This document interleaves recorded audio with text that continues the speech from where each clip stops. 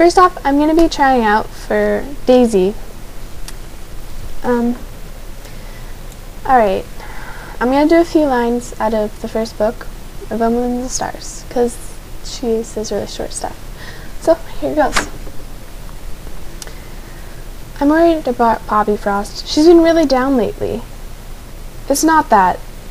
It's Barry Nose. Poppy Frost thinks he doesn't love her. I can't believe you said that, Jay Feather. It shouldn't matter who Barry Nose loved before, now that he's with Poppy Frost.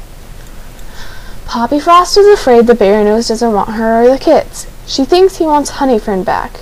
I know that, but Poppy Frost isn't being logical.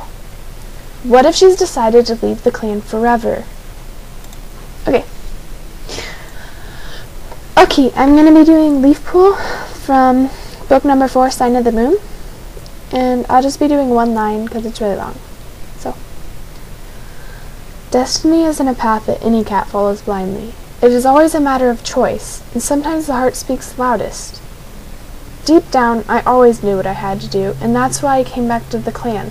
Lionblaze, whatever else happens, I trust you to know the right thing to do as well. Listen to your heart, because that's where your true destiny lies.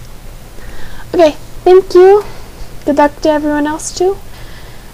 Yep, that's it.